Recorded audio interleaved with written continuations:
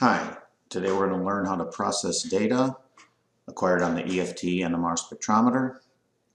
The data processing program we use is called NUTS, and I'll give you step-by-step instructions for processing the data. In episode 1, we're going to focus on proton data. As 1D proton data goes, there are several steps that are going to be required, including Fourier transforming the data from the time domain to the frequency domain. We're going to flatten the baseline in order to get good integrals, and we're going to finally set TMS to 0 so that we can get good peak values and chemical shifts.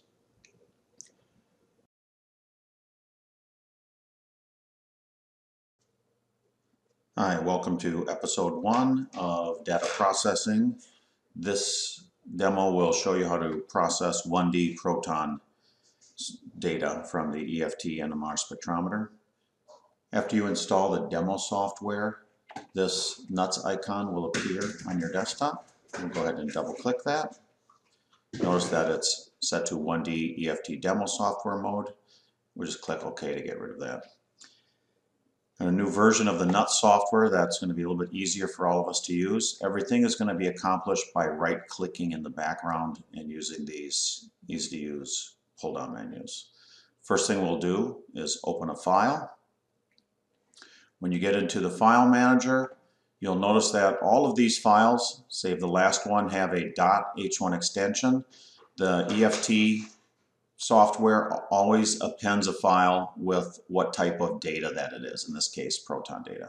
Let's go ahead and open up the 98% propylbenzoate file. You notice that it comes up in the time domain, and we need to Fourier transform it to the frequency domain. So again, we'll right click, find our Fourier transform, and just click FT. Notice that the peaks come up, some below the baseline, some above the baseline. A process called phasing needs to be done. We have an automated process. We'll go down to the phase manual and click automatic first, second order phase. See how good a job it does. Did a really good job. I'm going to jump ahead a little bit and show you why we want to do baseline flattening by just looking at what the integral looks like. You notice that the integration line has a severe slant to it, slanting from the left down to the right. Anytime it intersects a peak, again, it slants from the left down to the right. That's why we're going to do the next routine before we integrate. We'll go from phase spectrum down to flattened baseline, and we'll just use the automatic baseline correction in order to do that. You notice the screen flashed. It already did the baseline flattening. Before we do the integration routine, it's a lot easier to do the integrations if you're zoomed into the peaks that you want to integrate. So I'm going to enter the zoom routine and zoom. Place the mouse on the far left side of the spectrum. Click, and while you're holding it, drag through the area that you want to zoom in on. When you're done, you can right click or type Control E, and it'll give you the zoomed in spectrum. Now the integration routine is going to be entered. We'll go into the integration subroutine instead of automatic integration.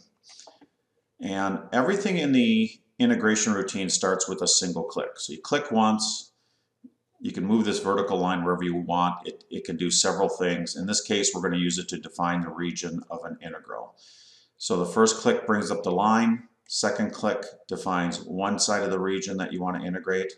Third click, the other side. So click once, twice, 3 times. Once, 2, 3. 1, 2, 3. 1, 2, 3.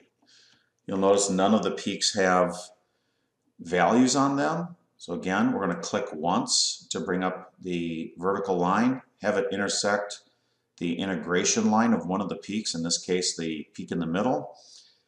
You're going to type the letter V for value, and that will bring up a integral relative values box. I know that this is a CH2 because I know what the spectrum is. So I'm going to set that value to 2 under the current relative value.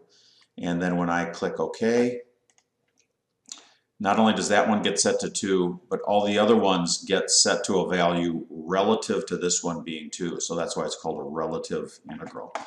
You notice that there's a scroll bar over on the side over here that can change the step size of the integration line that runs through the peak. Similarly, you can type the letter Z and a second scroll bar will come up over here, and you can move those integrations up off the peaks a little bit so it looks a little nicer. Hitting enter gets rid of the second scroll bar, and hitting enter again gets you back to the base level. You notice that the integrations disappeared off the screen. They will not print if they're not on the screen, so Control I is how you can bring those back. There I did it with the mouse, but with the keyboard I can type Control I and turn them on and off. Similarly, you can type a grid on and off, Control G for grid. You can change it to data points instead of lines, so on and so forth. So there's a lot of different control functions. The next thing that I want to do is a little bit of peak picking. We're going to go into the define peak subroutine.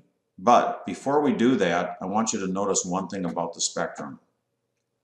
It's one thing, similarly to how we flattened the baseline before we integrated, it's also a good idea to set TMS to 0 before you start to do peak picks. There's 2 different ways we can go about this. You can click right on that peak. You notice that the top of the line is intersecting the peak, and while you're doing that, type the letter O for offset and just change that to 0, and now that's set to 0. Similarly, you can enter the zoom subroutine, zoom in on that peak, and you can do an SZ set 0. Notice that did a little bit better job because you can really see where the peak is now. We will zoom back out again. We can show the full spectrum. And then zoom to the area that we want to print. Now, we're going to just put in a few peak picks so we can kind of tell what the chemical shift is of these peaks. I'm going to go into the DP define peak subroutine and just carefully place the cursor on a peak. It has a snap to function, so it does a pretty good job of finding the top of the peak. If you want to, you can put a couple in on the sides.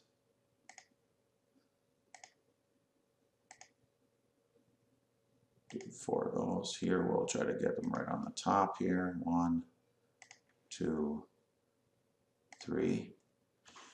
I'm going to hit enter to get out of the define peak subroutine. Notice down here it tells you that you're in the base level again. Notice again that the peak picks are not on screen. So to bring those up, Control P brings up the peak picks. I'm going to use the mouse wheel to scale the spectrum. I don't want a peak touching the peak picks.